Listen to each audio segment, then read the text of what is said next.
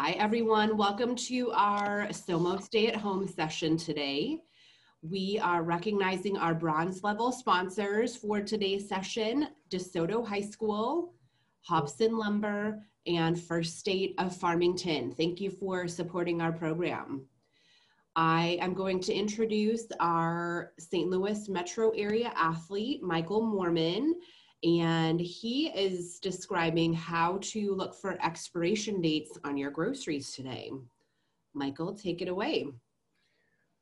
I said, hi, my name is Michael Mohrmann, and sorry about last week.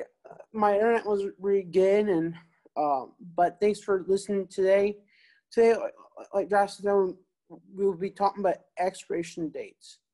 Right, so here's what we have. So we learn the difference between open date code, which gives you a recommendation on how long a certain item would be good for versus a closed code, which tells you when the item was actually manufactured. By learning to read these different codes, you better understand how long your food will stay fresh. That's one. Look for a date accompanied by use by, sell by, best by, or freeze by. Check the bottom of the product so besides the tanner lid or next to the bottle. So like here's a can. Like see this is the top right. The can right here. Well, here's the bottom. Here's the bottom of the can. And it says here Best by January 2020. I always reverse sometimes, but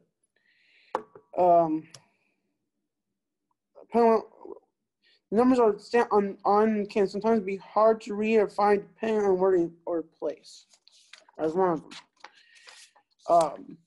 Expiration dates for food aren't regulated by USDA or FDA. They add entirely at the discretion of the actual company. There's part of the reason it can be so tricky to read these dates and understand how long your items will be good for.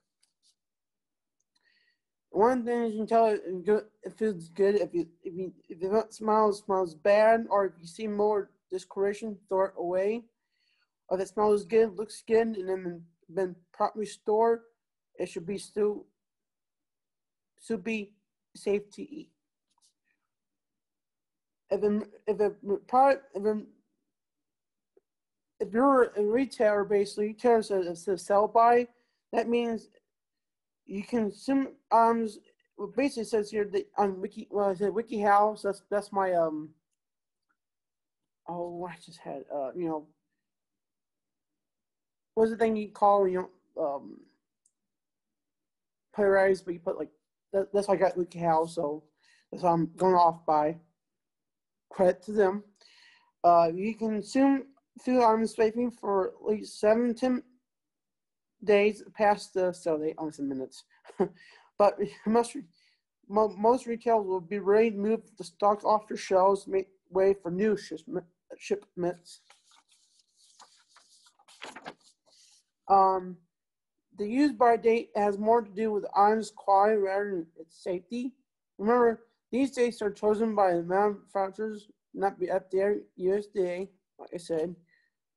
Some food products are actually a freeze-by, like emission, so that consumers can know when to move their goods from the fridge to the freezer, so that they don't have to throw away anything out. And then method 2, closing dates. I can't show you an example, but that's what, like canned goods, you can look at a code that is made of either numbers and letters combined or just numbers. Well, actually, that is a canned good. I forgot. It was like use by or sell by or best by. That means it refers to date part was manufactured. So, like I said, this one here with chili beans, and it said best by, but it means quite. But since this happened open, so it says January 2020, and it was like 7 months ago. This is still good. since it's not open yet. Let's pick here. Main products have a closed code as well as open date. If the number you read isn't probably words like used by or best by, is closed date and doesn't refer to closed quality. Match all numeral code with a month, day, and year sequence. If the code you're reading is cut by the 6 digits, most of like a month, day, year. Some codes are like MM, DD, and YY. Remember, month means rest of the month, MM means month, DD to the date, and Y to the year. For example, if you said 12, 15, 18, that means December 15th, 2018. The 12th month, the 15th date, and the 18th year.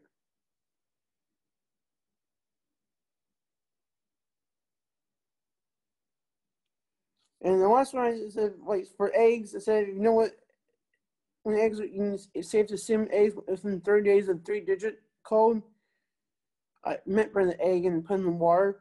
You can test eggs by putting in a bowl of cold water. If it sinks, it's fresh. If it stands, up to it, it's bad. So here's my other examples. I have spicy brown mustard.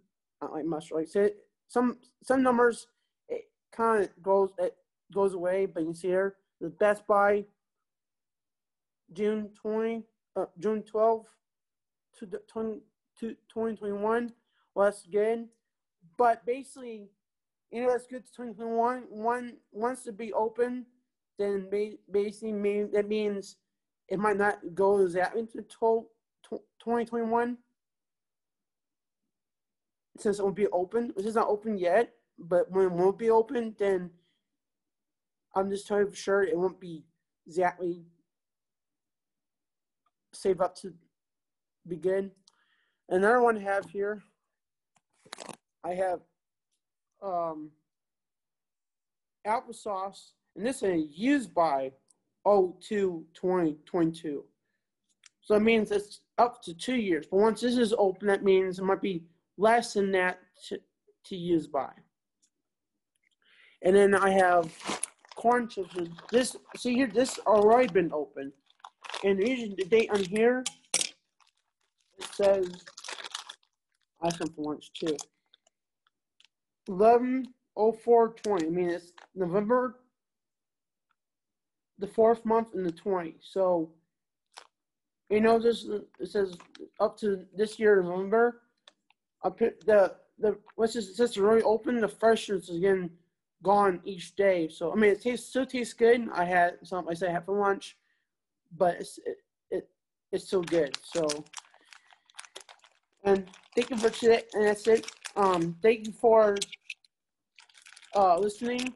And you know, so you go on a website. Well, I say I found WikiHow, just put in not wiki.com, but basically put how long to keep foods.com. To put that how you keep foods.com or whatever, just anything that just relate foods, and you see which one is best website to go. Make sure the website is up to date, and make sure you can use ones you know, but the make sure is up to date, and that's it. Thank you, and have a nice day.